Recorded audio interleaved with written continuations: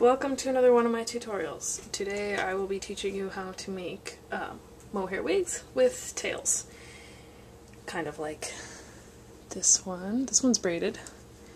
I'll show you how it looks unbraided.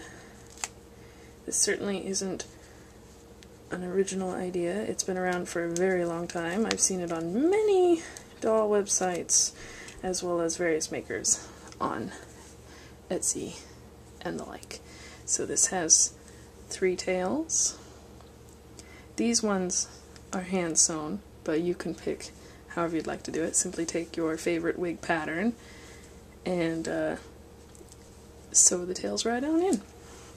So I'll show you how to make the tails.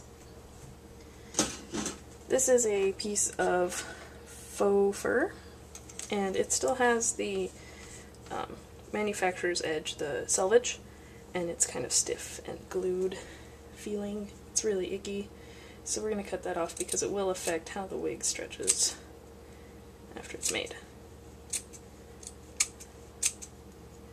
And cutting a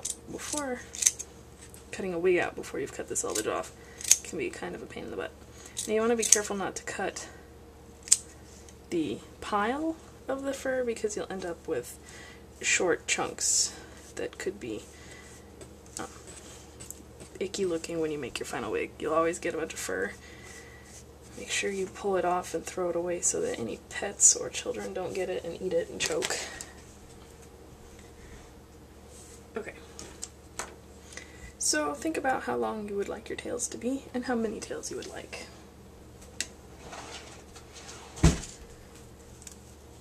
The tails on this particular wig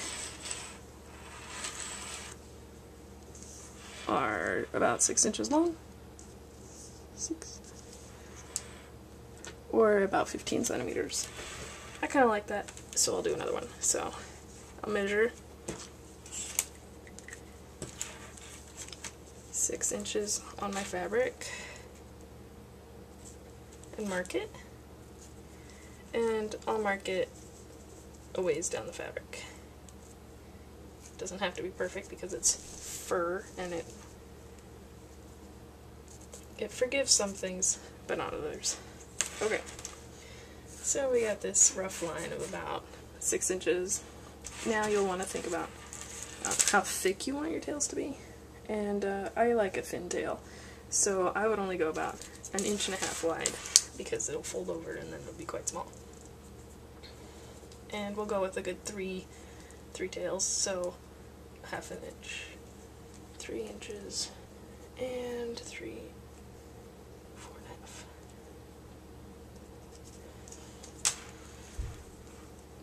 Mark up here.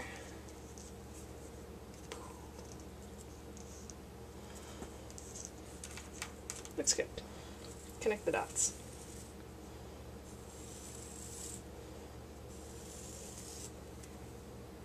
One, two, three.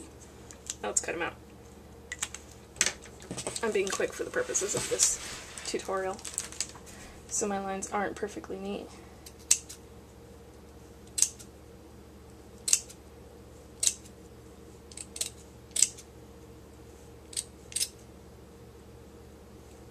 Be careful to not cut the pile.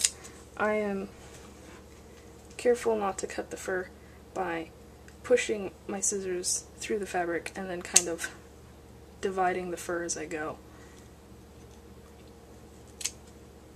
You may be slower because you haven't practiced it as much, but I promise with time you'll get better.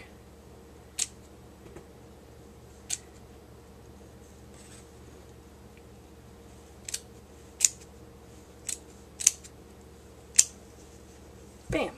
We have one piece of a tail. Cool! There's not very much fur flying off of this one because I was careful not to cut it. So now what you'll do is you'll fold this in half, like so, and stitch along this seam. You can hand stitch it. I recommend hand stitching it because it's kind of hard to throw this through a machine. If you're quick and dirty and lazy, you can hot glue it, but it'll be really stiff and it won't look very good.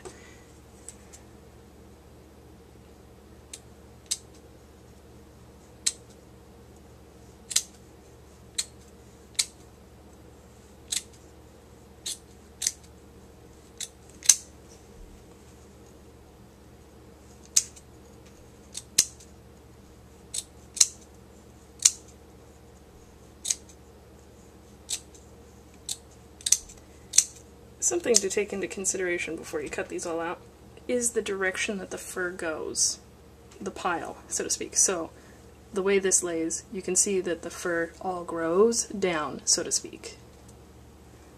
Right? You need to consider that when you cut, because if you cut these strips, say, going this direction on the fabric, then the fur will all go sideways when you cut it out. And that wouldn't look very good, unless that's the look you're going for.